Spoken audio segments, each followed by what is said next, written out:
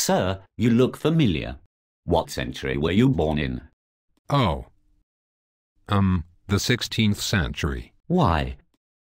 Aren't you the great reformer, John Calvin? Yes, I am John Calvin. Incredible.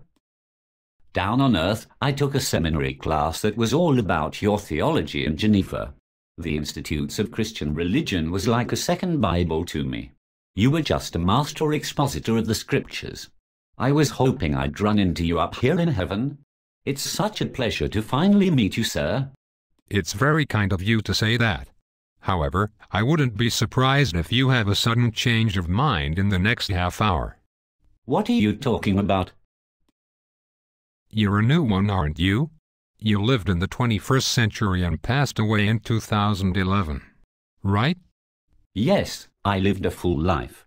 The Lord was good to me. It was my time. Why do you ask about this, Sir Calvin? Well, new ones like you haven't yet been initiated into the truth of the eternal doctrines, where Jesus himself reveals what his doctrinal beliefs are, and what he expected us to believe and teach while on earth. I'll bet that's what you were waiting out here for, to enter into the chamber down this hallway and finally hear from Jesus.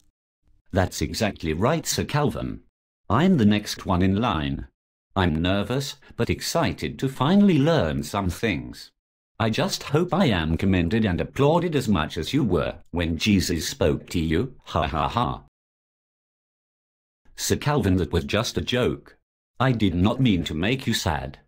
I was just too young. I was just too young to write a systematic theology. Did you know I was under 30 years of age when I wrote the Institutes of Christian Religion? Sir? I wasn't experienced enough.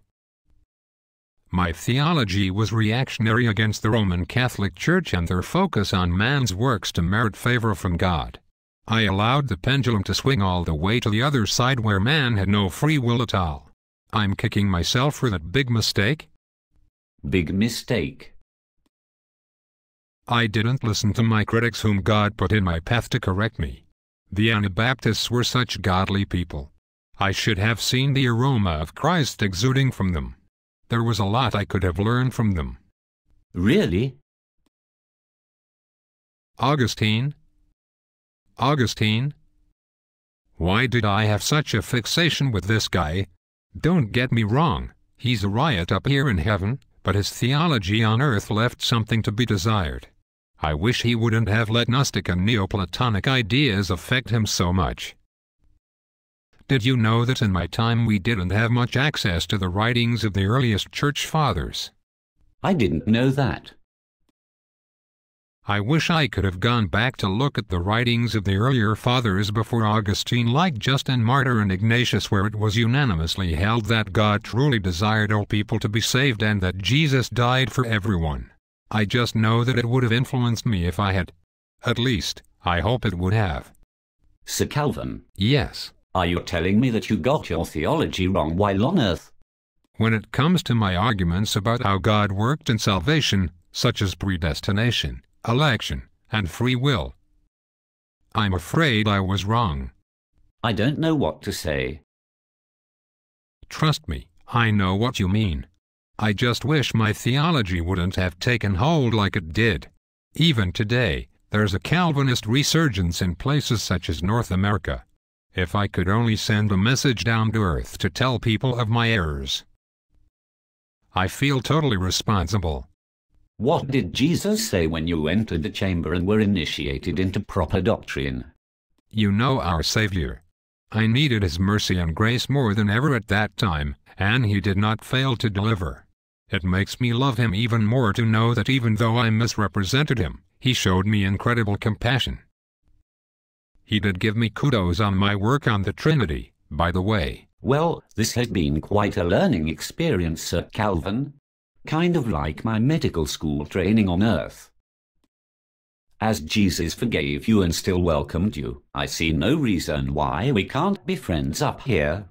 That certainly means a lot. So, you must have been a doctor? Yes, I practiced for 20 years and then became a pulmonary professor. You haven't by any chance run into Michael Servetus, have you? You mean the guy who first described the function of pulmonary circulation and was treated not so nicely in Geneva at the end of his life? That's the guy. I haven't seen him yet. I know that a bunch of us pulmonologists plan on a reunion of sorts. If you do see him, let him know I'd like to take him out for lunch. On me. I will certainly do that. Well, it looks like it's your turn. Enjoy the initiation. You'll experience a newfound appreciation for our Savior. I look forward to meeting up again when I'm done. It's been an honor.